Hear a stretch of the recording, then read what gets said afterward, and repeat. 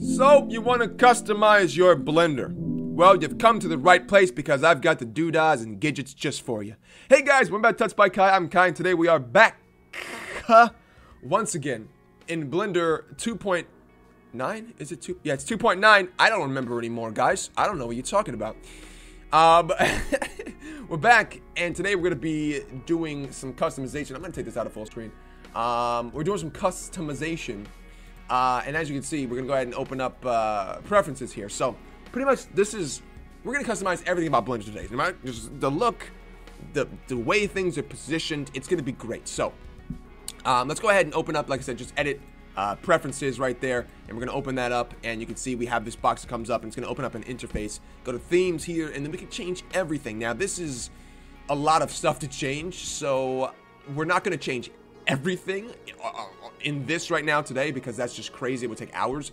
But if you want to, you can go through all of these and change all of the individual colors for things. So for the user interface, obviously we have this selected. So if you look up here, these little bluish buttons like this and over here and whatnot, you can see that it will change. Actually, it'll only change these because that's in the canvas. This doesn't count as the canvas for the regular user interface. That's somewhere else.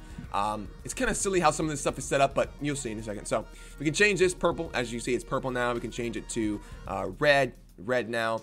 I'm gonna change mine to a nice golden yellow, something like that. A little bit darker, something like that. Probably, yeah. It looks pretty good. I like that. And we're gonna go ahead and we can change the outline as well. So you can change the color to white. So you see it's white up there now, which is really cool. Do that, and you can do a lot of different other things too. You can change the roundness, so it's more round or it's less round. Really cool, really cool. You look at these two buttons up here still. It's really cool. But all of these things you can see down here, it's working as well, and over here, all of these. Inner, we can change the inner color. So this color that's up here, I'm gonna make that solid black because that's cool, right? I guess. I'm gonna change the outline. I'm gonna change the outline to black as well because why not? It looks kind of cool. Selected, we can change the color of the selected, which, as you can see, the icons are changing color. We're going to leave that on white because that looks good. And we can change the text. I'm changing the text all the way to white. So it's counting all of these things that's changing right now as text, which is kind of weird. But, you know, it's fine. We're going to put that on solid white as well. The item, we can also change color, which I'm not seeing anything change right now, but I'm going to change that to solid black as well. So you can do this with all these different things here. We could change so many different pieces of this, I suppose, is what it would be called, pieces, I suppose. But yeah, so you can change all of this stuff, which just looks really good. You can change the 3D viewport. You can change the color of the grid, which is cool. So you can make it darker, you can make it lighter. I'm gonna make it darker. I'm gonna change the clipping border, which is, you can't see it right here now, but I'm gonna change that to black. We can change the color of the wires, which there's no wires right now. And a lot of different other options, as you can see through here, which is, like I said, really crazy to go through, but it's there if you want to change all of this stuff through here. So, am I missing it? What? Oh, Jesus. I can't. But guys, I can't be bothered today. Oh gosh, I'm just dumb today apparently. Anyway, you can see the straight lines here, which is really cool. I love the straight lines, but sometimes you want to change a pace. Just kind of noodle curving up, so it curves a little bit. You can change so it curves just a little bit, curves a lot of bit. Looks kind of crazy like this. I don't really know why anyone would want that, but you can do that if you want to. Change the grid levels as well, so you can see it kind of looks like there's like multiple different boxes. So box here, box here. If you change that to 1, then it kind of gets bigger, so it's like a big box, as you can see, line there. If you change it down to 0, then it is nothing back there, which I kind of really like actually. So I'm gonna leave it like that. But yeah, so there's so many different things you could do. It's really crazy. But one of the coolest things is that you can actually go ahead and change the layout of Blender when you first open it up. So that's the really useful part. I don't ever really use the outliner, so I'm gonna actually change this to the. I'm gonna change this to, what should I change it to? Let's see. I'm gonna change it to another version of the 3D viewport, and I'm gonna put this in the front-facing view like that, right? And then I'm just gonna go ahead and hit this up here, and I'm going to turn off our gizmos. That's what it's called. Our gizmos, and off my overlays as well. So now we have this cube front-facing view. So now I can get rid of default cube and put like Monkey, Suzanne in there. And you can see it is the front-facing view, which is cool. I can also make this bigger. I can open it up a little bit. I can change this piece down here. Maybe I want this to be the shader editor, right? I want this to be the shader editor, so now I have the ability to work on my shaders right there. And then we can open this up, and I'll make this the, let's see, I don't even know what let's do make that properties. So now we have a lot of things over here, which is kind of crazy, but it works. I feel super claustrophobic right now, but it works. And let's open up the timeline a little bit. Change my start frame to 0. Put this on 0 back there. And let's actually go ahead and, what else do I want to do here? Let's get rid of gizmos and overlays. Actually, let's not get rid of overlays. Let's get rid of that. Hit T to get rid of that. Let's move the lamp down here and move the camera here, rotate it crazy, and maybe I want another cube in default scene. I don't know why I would want that, but let's just say that I do. And let's put the camera angle about right there, right? So let's say you want your Blender to look like this every single time you open it up. Don't know why you'd want that. You're a crazy person. But listen, I got you if you are a crazy person, because I like crazy people too, okay? So we're going to go up to File, right?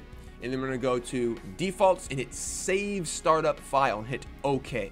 Now, I'm going to move this around. I'm going to delete all of this. I'm going to get rid of this panel, get rid of this panel. I'm going to get rid of everything we just did, right? I'm going to get rid of everything because that's just the kind of guy I am. I like undoing things I've done. Yeah, we're going to do like that. I'm going to change the rendered viewport shading. I'm going to add in a big cone. I like cones, especially the ice cream variety. There we go. But now, let's say I want to go back and I'm going to open up Blender for the first time. I don't want to do work on this project anymore. I'm going to open up Blender again. I'm going to start a new project. New, general, don't save. Oh, look at that. Wow. Our scene is saved. Isn't that the coolest thing? Maybe I want to go in here and change around our colors some more of some things. Maybe I want to do that. Maybe I want, that doesn't change what I wanted it to change. Header, oh, what am I in the outline? Oh, I'm in the outline, that's why. I don't have the outline open. What the heck am I doing? Let's change the color of the, well, we don't have the grid anymore. Backdrop. That's not the backdrop either. None of this is the backdrop. It's kind of difficult to see what is what sometimes, guys. Because, like, I'm trying to get this color to change. And I can't. I'll find whichever one it is, I will find you.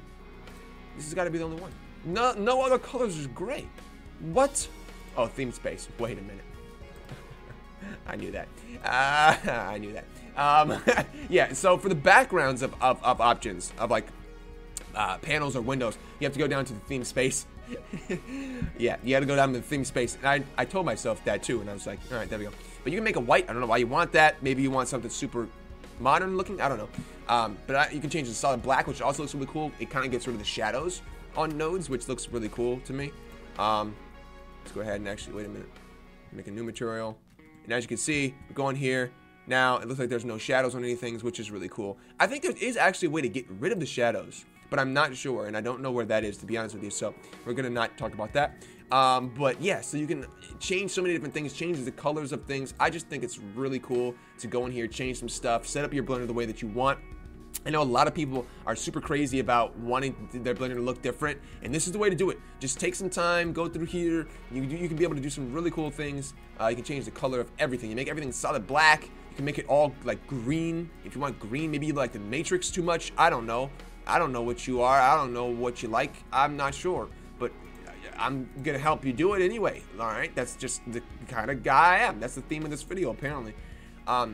But yeah, so that's going to be it for today's video, guys. Really super quick kind of thing. I just want to tell you guys, you can actually do some really cool things. Change the header color, the region background. What does the region background do? I'm not sure because you can't see it. Sometimes when you change things, you can't see because you don't have something open and you don't know what it's doing.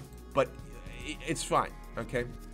But yeah, so that's going to be it for today. Like I said, it takes a long time to go through. I have actually gone through and done this before. It takes a long time, so if you're down, definitely go. You can do it in pieces as well. You don't have to do the same thing the whole time. You can just do a little bit, close it, come back later. This looks like garbage, but you get the idea. I'll see you, ladies and gentlemen, in the next tutorial. This was how to completely customize and change up your Blender. Like I said, hope you enjoyed it. I will see you in the next one, but until then, bye-bye.